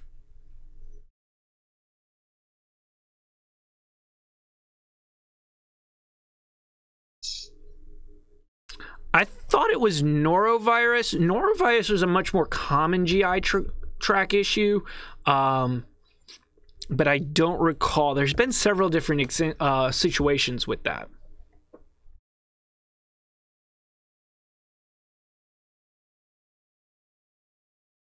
Yeah. So, yeah, and I do believe they were able to determine that it was it was the virus and it wasn't the food. It wasn't a foodborne bacteria or anything like that. Yeah. Could be several hours, several days before you see the symptoms.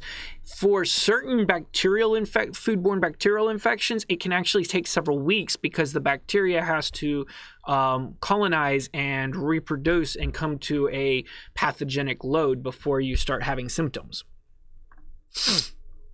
Normal symptom, or here's your common symptoms. Everybody knows what a GI bug is. So what are we going to do for them?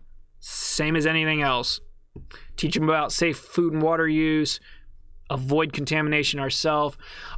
One of the ones that we'll see a lot is the C. diff issue associated with recent hospital stay or heavy antibiotic use. Maybe they have another associated infection. They're using antibiotics. The antibiotics kill off all their intestinal flora. C. diff, which is a very aggressively growing bacteria, starts to grow back out of proportion to the other GI bacteria, and so spreads to portions of the GI tract it's not normally common to, and that's what leads to your C. diff, diarrhea, and such like that.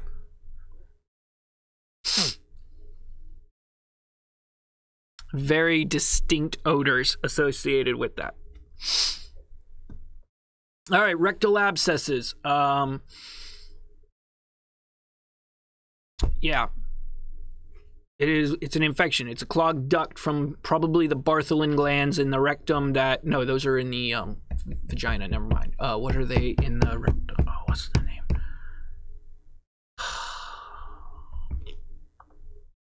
Dang it.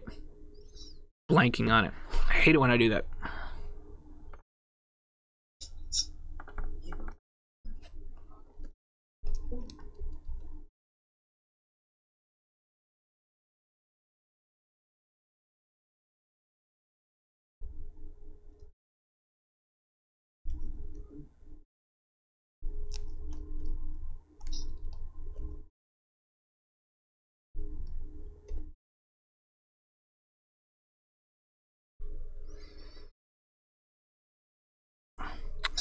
I can't remember. I can't remember the name of it. Anyway, all right. So, not really that relevant, but nothing you're gonna do for it. It's just kind of like, oh, something's stuck in there. No, you didn't stick anything in there. Well, okay, probably an abscess.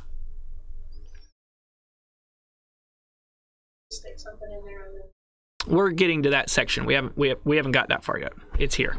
It makes me think of the show Untold Stories of the Yep. Well, you normally with those patients, you walk in, they're leaning on the mantle with this very sheepish look on their face, obvious discomfort, and you're like, "So what's going on?" And they're like, "Just don't ask. Just take me to the hospital." And you're like, "Gotcha. Was it worth it?" So, all right.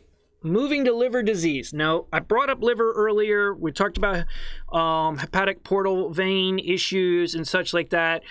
Remind me again, what are the conditions, or what does the liver do? Why is the liver so important in our body?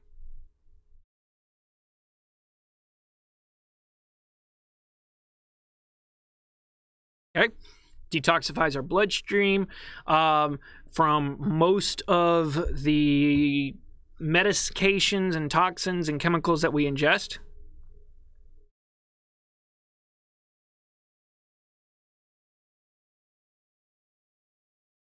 Do what? Mm-hmm.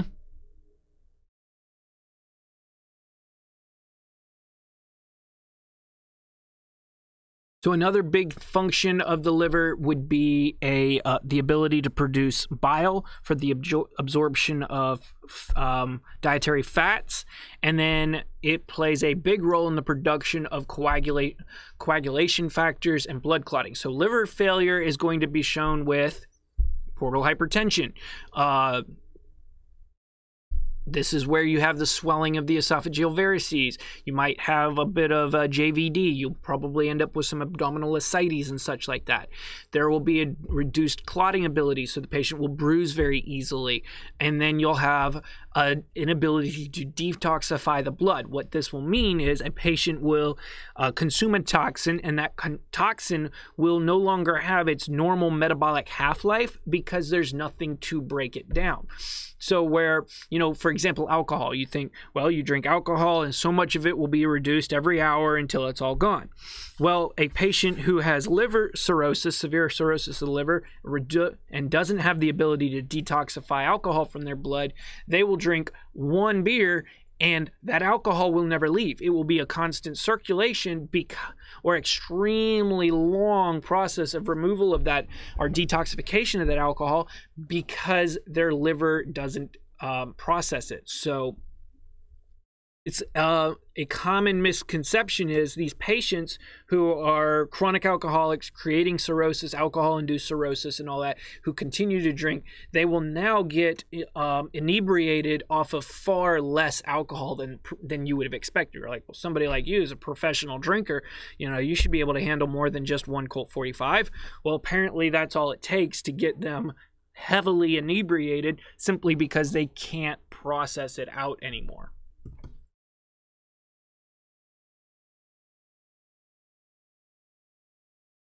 So here's some of the symptoms, early signs, the anorexia, because the lack of liver function, they don't want to, they're just not hungry and such like that. Skin conditions, the itching, pruritus, and then, right. Here shows the later findings. So this is where you're starting to have icteric conjunctiva and which is a buildup of bilirubin in the blood. Bilirubin is the byproduct of your clotting factors development and the hemoglobin breakdown. So when they don't have the liver to function, it starts building up as a toxin that turns your eyes yellow and your skin yellow and things like that.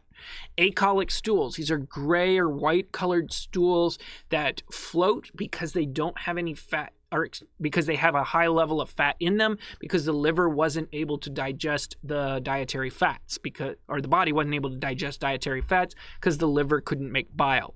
Ascites is that buildup of fluid in the abdomen. The enlarged liver can be palpated below the rib cage on the upper right quadrant. So where we were talking about Murphy's sign earlier, you can actually feel the liver extending below the edge of the rib cage due to its enlargement. They'll have dark urine because a lot of the toxins that were supposed to be metabolized by the liver are now going to be lost in the urine and filtered out through the renal system.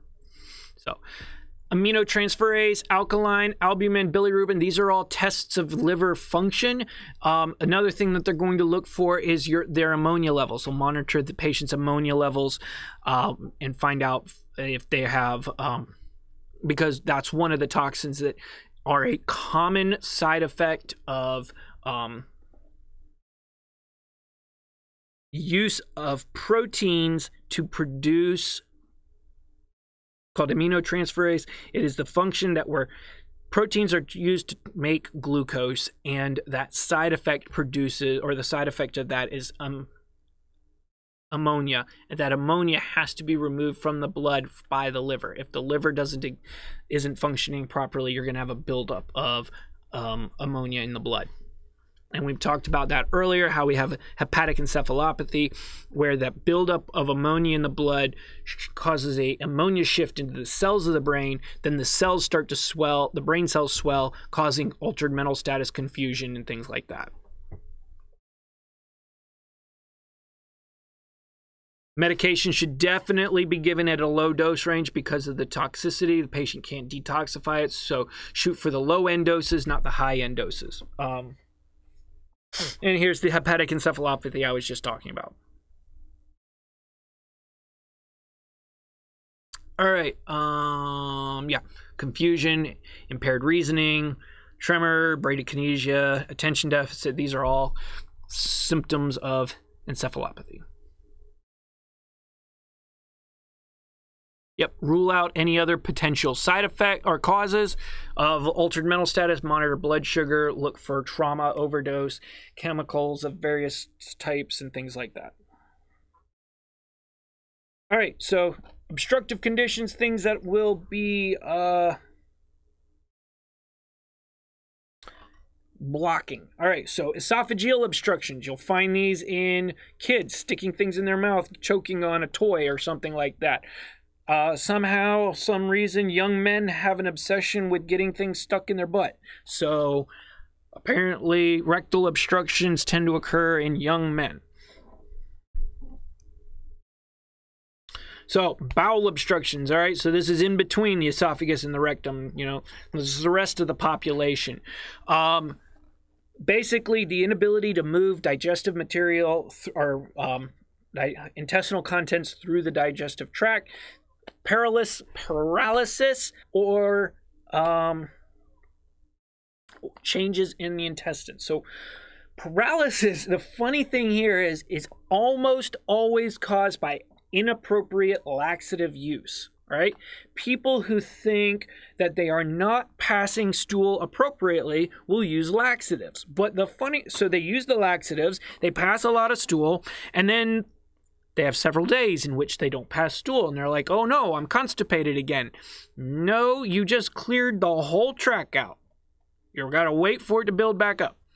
But they think they're constipated, so they take more laxatives.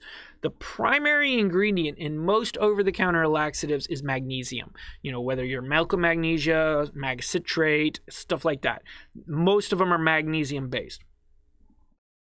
When you take these laxatives excessively, you're absorbing a lot of magnesium into your body and into your bloodstream. Well, magnesium is a smooth muscle relaxer. It's a muscle relaxer of all muscles, but specifically smooth muscle relaxers. So the GI tract, which is smooth muscle, lots of magnesium exposure, it stops peristalsis. It stops contracting. So they've actually constipated themselves, giving themselves paralytic ileus or paralysis of the intestines because of the laxatives that they were trying to use to stop the constipation they thought they had. So misunderstandings and misuse of laxatives are a very common cause of bowel obstructions.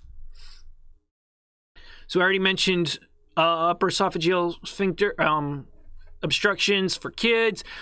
Older adults who have issues with controlling the sphincters and controlling peristalsis of the esophagus due to maybe a stroke or something can result in esophageal obstructions as well. Common signs and symptoms.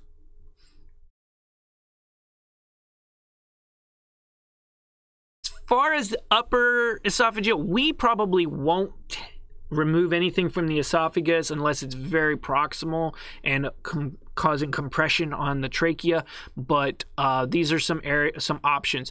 The interesting thing there is with the Foley catheter, they'll insert that down the esophagus beside the obstruction, then inflate the balloon after it's past the obstruction, and then use it to basically hook the obstruction and drag it back up the esophagus.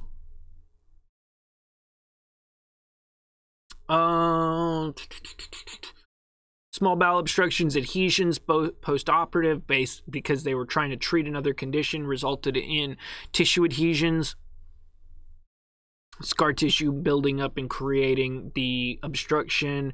These patients will present with pain, possibly alteration of bowel movements. Something to remember with bowel obstructions. There may be a bowel obstruction, but that doesn't mean they won't have a bowel movement. Oftentimes, loose, watery stool will still make its way around the obstruction, and so they will still say, oh yeah, I had a bowel movement, but it was diarrhea, and so they won't think that it's a bowel obstruction, even though that's the cause. So consider that just because they said they had a bowel movement, find out more about it. That may still indicate the bowel obstruction. Bowel obstructions generally aren't life-threatening, but they, as long as they are relieved. However, when they are not relieved and they continue to back up, it can result in aspiration, vomiting, including vomiting of fecal matter.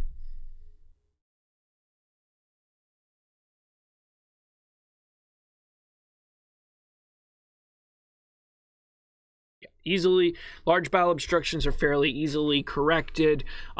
Rarely, if it's fecal matter and such like that, it rarely requires surgery. Foreign objects, that's a different story.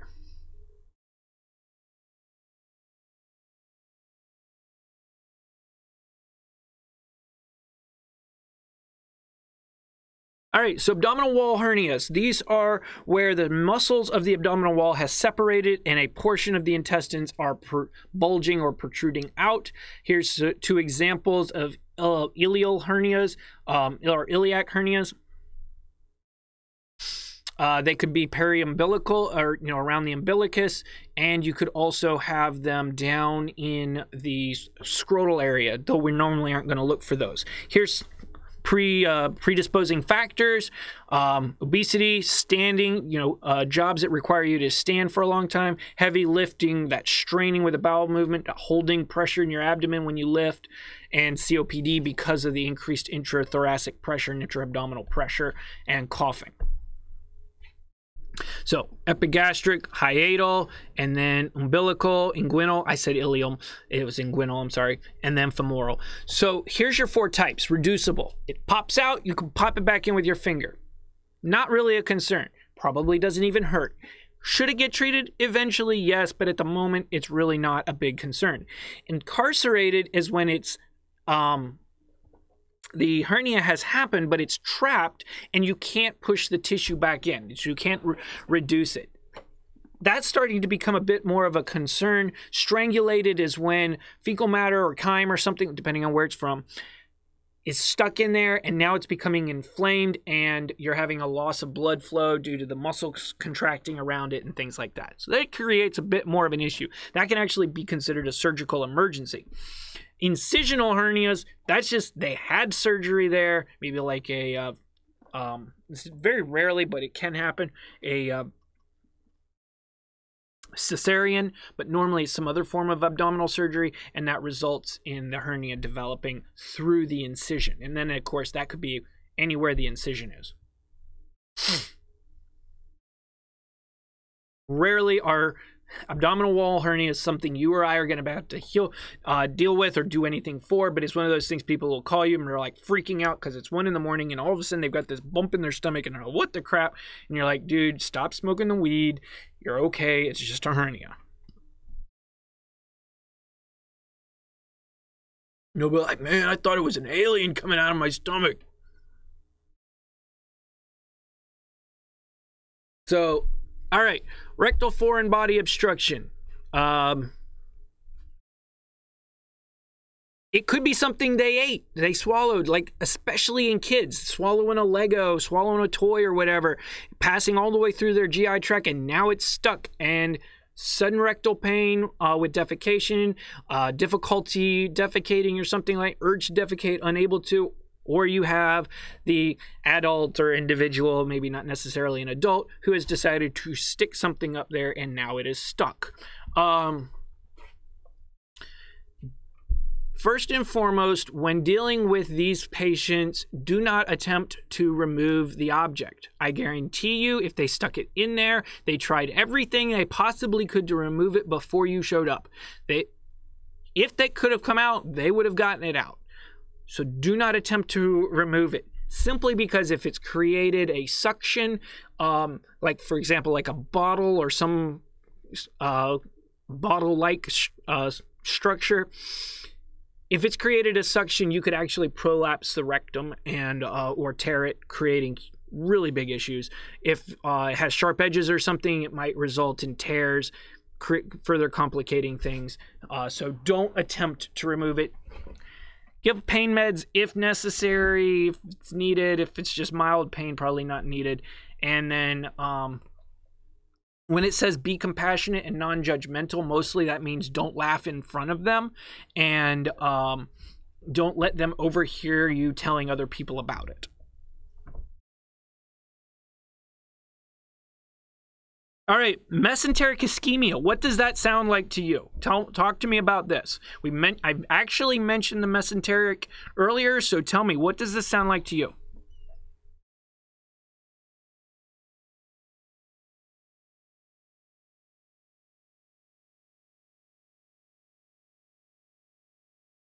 I know, it's real exciting. We go from foreign body rectal obstructions to mesenteric ischemia.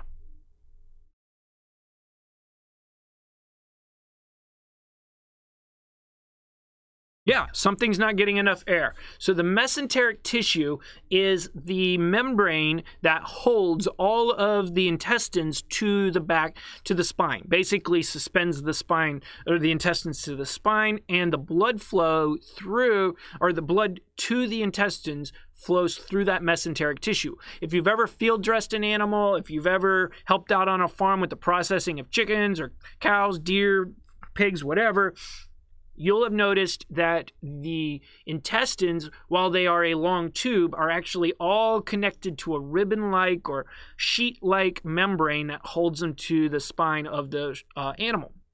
And that's the mesentery. So mesenteric ischemia is a blood clot in the vessels or in the capillaries of the mesenteric tissue that results in a essentially lack of blood flow to the intestines. So think stroke in the intestines, or heart attack, or PE in the intestines. While it is a surgical emergency, it is often hard to identify, which basically means by the time they identify it, it's a real big problem. And you can see these symptoms are extremely benign. Like, tons of different things could have these symptoms.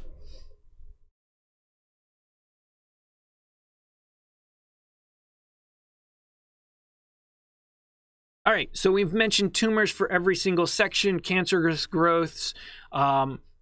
This is the same in the GI tract. Patients with ulcerative colitis and Crohn's disease are a much greater risk of having tumors in their GI tract. So you would want to consider that one of the big issues that it'll cause is bowel obstructions.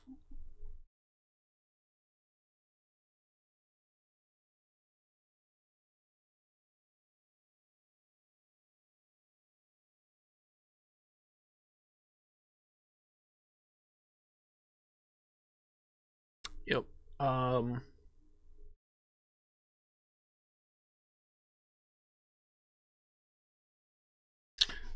So pancreatic tumors, we've already kind of mentioned that. I mentioned pancreatic cancer earlier. It's the same thing. As you can see, no known cause, smoking, diet, hereditary. These are the causes or incidents of them.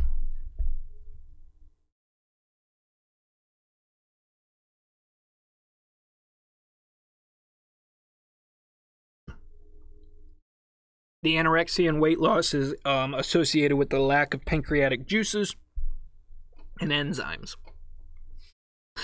Love how, yeah, this is pretty much a death sentence. These patients will not or rarely will survive. These are very difficult and painful cancer deaths. So they likely will have some form of living will or do not resuscitate and could be on hospice. So be attentive to that possibility with these patients. All right. Hepatic tumors, cancer of the liver, so it's almost always with, as you can see, cirrhosis or hepatitis. Not much you're going to do for it, though. It's just a thing. It's why it's here.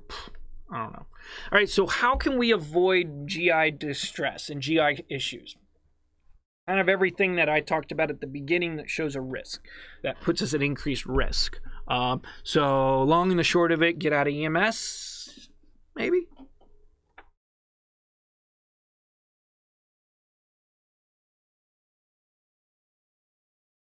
Good sources of dietary fiber, and that's it. So